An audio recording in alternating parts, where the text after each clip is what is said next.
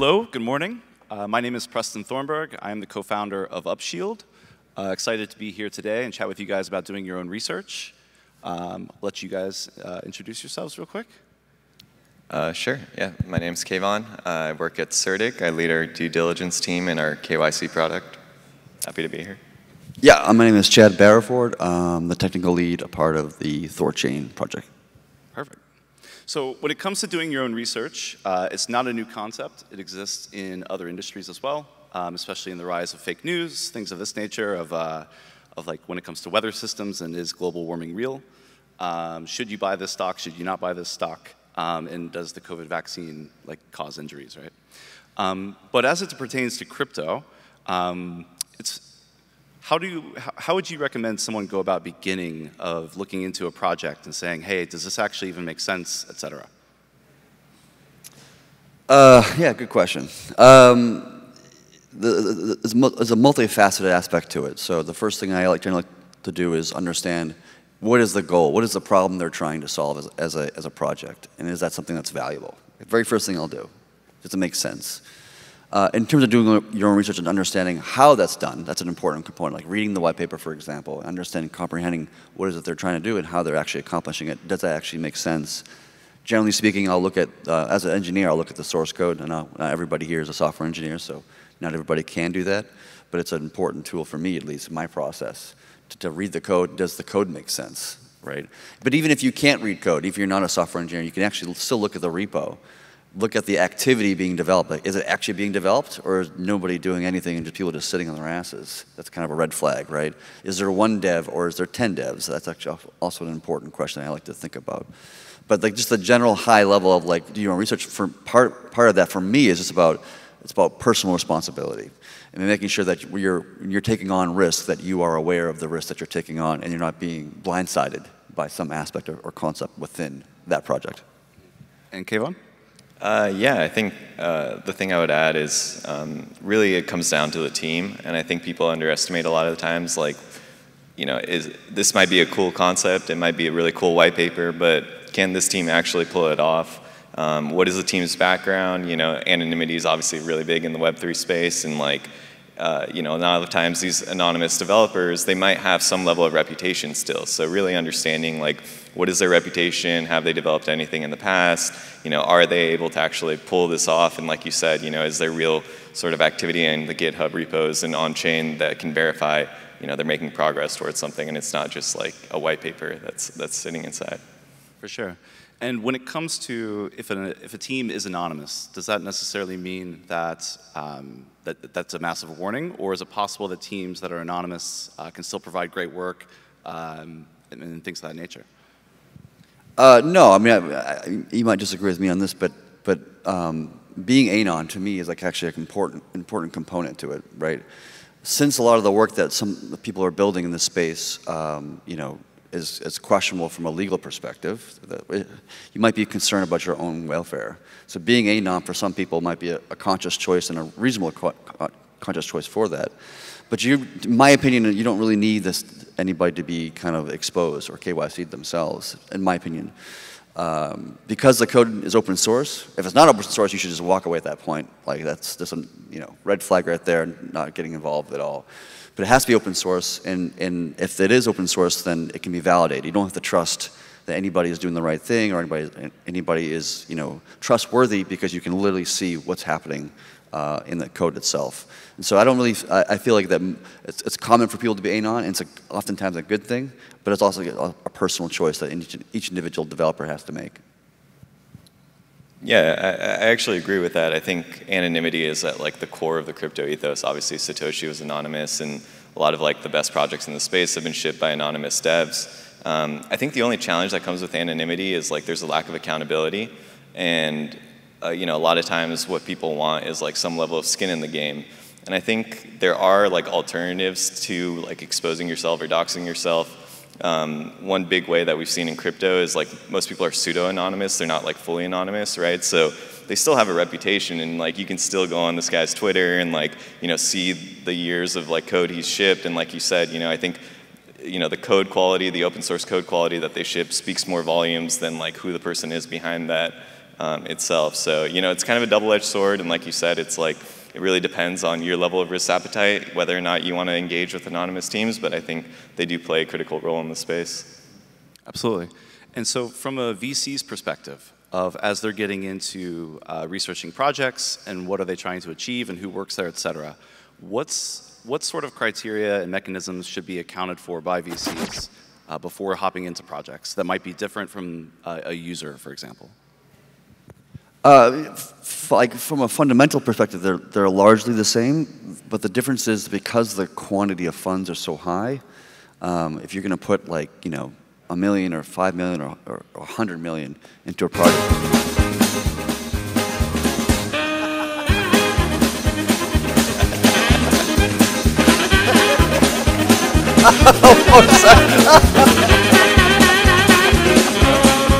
What's up, Mohsan? I heard traffic's a little bit rough today. That's a great answer. Yeah. That was one of the funniest things I've seen in like the last 6 months. Yeah. No. Mic on? There we go. It's so good to be back in Miami. Thank you, everyone. I lived in Miami from 2017 through 2020, so I went out and caught up with some friends, but it was the best 10 years of my life, so really happy to be here. So we were just talking about doing your own research when it comes to VCs versus users. What sorts of routines would you recommend for normal users and for investors in reviewing the security of the protocols, the background of the developers, their ability to ship code, and presumably assuming most people aren't actually reading the smart contracts, what kinds of techniques can they implement in order to minimize risk? Sure. So what did you cover so I just don't kind of duplicate everything? So we talked about like anonymous devs, for example. I think that's pretty much it. All right. Well, the approach that you would take as a VC is drastically different than the approach that you would take as an investor or, let's say, a user. Really, you want to do your due diligence. We all see what happens when you ape into things. As a user who is unable to read smart contracts, you're going to have a whole different methodology. I don't want people to kind of be dependent on tools. You really want to become, learn the process. But if you were a user who has zero coding experience, I would recommend something like, there's a tool called Black Belt. It was built in, I believe, ETH Bogota. And what this tool does is it basically looks at what happens on chain through your wallet and identifies malicious behavior, kind of like IOC type checks. So, how old is this smart contract? Is it from a known bad actor? Has it had any transactions with known bad entities? It does do like a surface level check for, potential malicious behavior within smart contracts. So it kind of starts, doing the investigative work that, we would do if we're looking at a project. And it really does a good job of explaining everything to the user, so you actually learn along the way on how to do that. So highly recommend Black Belt. It's an open source tool, and again, it won the prize at the hackathon for ETH Bogota. So I think that's a very good starting point for the non-technical audience. From there, you kind of, you want to do, a lot of what Chad talked about yesterday in his presentation as far as like the Ponzi-nomics of the project. Get into the Telegram, get into the Discord, start interacting with the team. Are they actually helping people out? Are they responsive? Or are they just kicking everyone out? It's a different business model. Like, if I went to return something from Best Buy and they're like, get out, it's kind of like what you're seeing today in this industry. So as fun as it is, we do have some growing up to do. There needs to be some maturity that's coming along the way. So you've got like your behavioral side, you have the mathematic tokenomics side of it all. You have, the code side. So that's, the kind of approach as a user who's non-technical I would start looking at. Find out who these devs are, look at the project, who's invested in the project, what VCs are backing them. So that's the general route that I would take as a user. That's awesome. Yeah, thank you. So for a normal user, let's say that something bad was happening, right? So like right now, the time to response basically depends on how closely a user follows Twitter, Discord channels, etc. Are there any techniques or processes that maybe should be more popular until products solve these problems of notifying users that there's some fuckery at play? Are there any sorts of things that you guys have seen throughout the industry that could help enable a person to not get rugged, for example? Let's start with Chad. Generally, if it's on Twitter, you've already been rugged at that point. So, I'm sorry to say. Yeah, I mean, you want to protect yourself before that point, obviously. So, doing research, like, for example, we were just talking earlier today, this morning, about if you authorize a transaction that you can cause more transactions into the future and like have your stuff kind of taken. That kind of stuff is stuff that I wish people would pay more attention to, as we were talking about earlier. But yeah. Kayvon? Yeah, I think in terms of alerting, there are like a couple of services that have come out now that are pretty good with real-time alerts. So on Twitter, there's, for example, Certic has created a Twitter account called Certic Alert. So usually within like 2 to 5 minutes of an incident, we'll tweet something out and we can send a signal to people. I know PeckShield has created something similar. Nansen has some alerting tools now on their on-chain stuff. So, the minute that there's like liquidity removal from a wallet that's associated with a project, like you can get notified. Unfortunately, it's always like too late at that point, right? So in terms of like preventing yourself from getting rugged, we always recommend people read like audit reports and audit coverage of smart contracts, and typically most auditors will also talk about like privilege functions or like centralization risks associated with the contracts. And I think that's something that users like overlook. So, if a project is fishy, kind of malicious, you read through the audit and, the privilege functions allow like the private keys to like mint more tokens, for example, that's a significant risk, and that's something that you're aware of kind of going into it. So definitely kind of make sure that you read the audit report and try to understand like what the privilege rules of the project are too. Yes, assuming the audit report is legitimate and not just a rubber stamp paid for hire, like bury this aspect of the centralization risk or something like that. Hopefully that's not the case. Totally, yeah. So one of the things I've been really interested in lately is this idea of a user, of us placing the burden of security and reviewing functions to identify what is considered privileged. I would argue that a normal person probably doesn't have the technical aptitude that would be required to make those judgments, and that's assuming that they even know where to find the source code. Are there any things that we can do as an industry to kind of offload that burden of the user and put it kind of upon the security people to solve those problems for them? Mohsan. Sure. I think source crowding is a good start. You do have some individuals in the industry that are kind of taking the lead as far as doing their own individual research and sharing that research with the community. You have folks like Chris Black on Twitter. And, there's Code for Arena is a great place to go, kind of like look at other people's doing audits and learning from their audits. No one expects you to figure this stuff out overnight, but there is like a wealth, like a plethora of tools that are out there that, and communities, like really start fine-tuning who you're following. I can't stress that enough. Like if you're getting, like if your research consists of YouTube videos of someone with a thumbnail going, then you may really want to reconsider like where you're doing your own research. A lot of crypto Twitter is just noise. Everyone's a god during a bull market.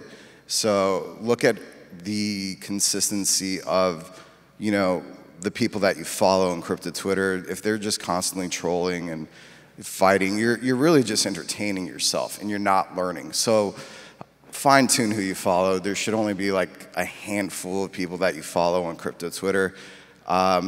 maybe just a couple people on YouTube that's actually offering legitimate, valuable advice. And I'm not saying that these people have malicious intent. At the end of the day, they're doing this to make money. So really ask yourself what their intentions are.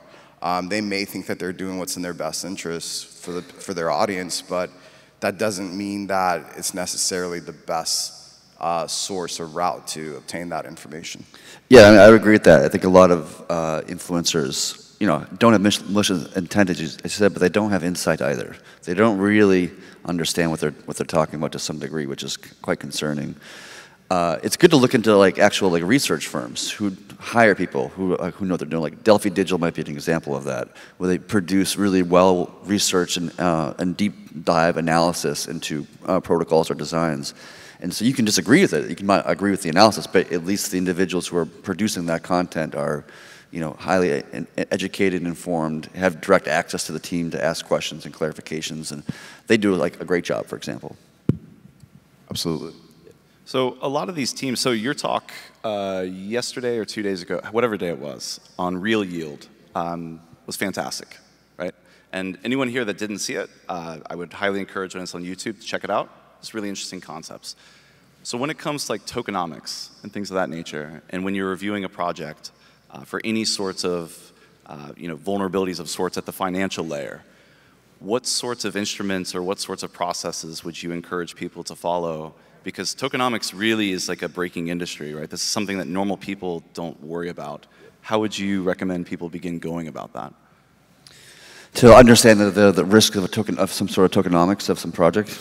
Yeah, it's a complicated thing because it requires mathematics, and people have to actually do the math out themselves and verify some of these things. Oftentimes, the first thing you can do, the first smell test, is does the coin do a thing of importance? Is it actually required to accomplish the goal of what it's trying to do? Oftentimes, the answer is no. Generally, layer ones can require their own token for a host of reasons, but does that token actually have a value of accrual, some way that actually some reason to buy it? Where's the buy pressure coming from? That's one thing to look at. But even this general idea of tokenomics is relatively new. It doesn't really existed prior to this. I mean, technically existed within the context of airlines and mileage and credit card points. Those are all similar systems in some regard. In fact, the airlines make all their money from actually mileage. They don't make the money from selling seats. They lose money on selling seats. It's $27 billion market just for that. It's insane to think about. Just by printing their own bank, they become banks rather than airlines. But tokenomics is a really important thing. Most people get it completely wrong. And the important thing is just to make sure, does the coin actually do something of value? And is it just infinitely printing forever, which is just unsustainable? And does the math actually work out? And sometimes that requires just writing some paper and a pen and doing it out yourself. I would be curious if there's any trend analysis that's been conducted, within anyone on the stage of, can you predict the intent of a project when you're doing research on them based on other attributes? Are there indicators of malicious intent, perhaps? I know I didn't ask you guys this backstage, but has anyone done research on that? I mean, phrasing of things is important. Somebody comes out and they kind of make more money now, right? There's even just the English language can be used to actually as a first round of smell testing. Asking the question, what is the problem they're trying to solve, and are they actually solving it? Is that a problem worth solving? To me, if it's not solving a hair on fire problem, then I'm not really that interested in it. I probably won't put my money into it. I would be curious, let's say 2 years from now, what does the landscape look like when you're researching a project and when you're trying to identify the ability for it to do what it says it's going to do without stealing from people, which I would argue are most of the projects? Where do you guys see this entire space going of enabling people to make smart decisions and not get stolen from? Start with Kayvon. Yeah, I think it's really going to depend where regulations end up going to in the next 2 years, especially after FTX. Ideally, if they do trend in a way that both kind of continues to enable like DeFi and projects to openly ship without worrying about legal repercussions, but at the same time give the users a little bit level of assurance. I think recently there's been a lot more like tools and services that have come out too. You know, once you get rugged like 20 times in 2020 and 2021, like eventually users I think are going to get more smart and they're going to start asking like the right questions. We do like every month at CertIC we publish like what are the latest rugs and like trends in terms of hacks and incidents. We've definitely seen it trend down significantly. Obviously there's not that many projects launching right now, but I think to some extent users have also kind of, you know, it's like fool me once, shame on you, fool me twice, right, type situation. So yeah, I think, you know, looking ahead in 2 years, hopefully there will be like more and more tools that allow people to kind of DYOR between, you know, what's available right now on like Dune Analytics. You know, I think those types of tools are really cool. People are really understanding like how to use Etherscan, how to verify code on chain. So yeah, I mean, ideally, you know, just more educational tools and resources available. One thing I'd push against, respectfully push against on that is, in my opinion, regulation is not the methodology of helping people from getting like rugged or whatever. Like you're still going to get rugged. Like just because there's regulation in one particular country around the world doesn't mean it doesn't really decrease the risk of fuck all, to be honest with you. Regulation is not the way to do it. Like DYOR is like being self-reliant rather than relying on somebody else, like some government agency, or like just regulation is rarely the solution to most problems. Yeah, that kind of goes back to the protecting your own keys, right? Which you and I've spoken about many times. I think we disagree on some of those concepts, but I'd be interested, Mohsan, from your perspective, 2 years from now, where do you see the whole DYOR, the trends going? Honestly, you know, tools are, it's a step in the right direction, but coming from like a traditional cybersecurity space, the tools are always behind. You know, that's just the legitimate truth. So honestly, common sense is your best protection, and understand that you're gonna have to put in some work. You know, just don't ape into a project. If it doesn't pass the sniff test, you know, you don't have to be, you know, a math wizard or a, you know, cybersecurity pro or a VC. If you can't explain or understand the mathematics behind it, then why would you put your money into it? You know, just kind of really just start using your common sense more when it comes to like making these sorts of decisions. So I think it's not the answer that everyone wants to hear. Where are we 2 years from now? Depends on what kind of market we're in. Assuming we're in a bull market, hope that we're in a bull market. If that's the case, then whatever the new thing is, then expect to be a lot of scams associated with it. You know, 2017 we had the whole CryptoKitty, you know, what was the other one? The BitConnect and all those other Ponzi's that were going around.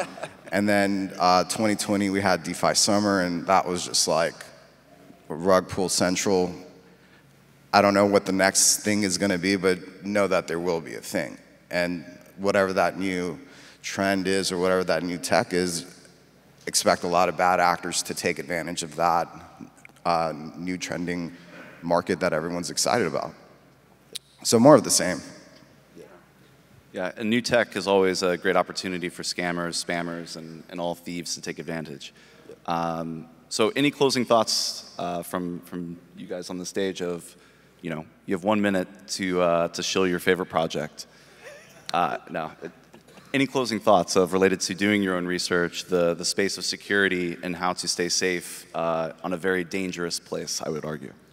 The one thing I would like to say, just really quick, is that just because everybody's talking about some project, it's just like on crypto Twitter blowing up like crazy, does not make it legitimate. I mean, we see that every bull market. We talk in 2017 it was about like farming, right? And like this kind of like none of it makes sense. Like liquidity mining doesn't make sense. We now figure that out, thank God, a few years later.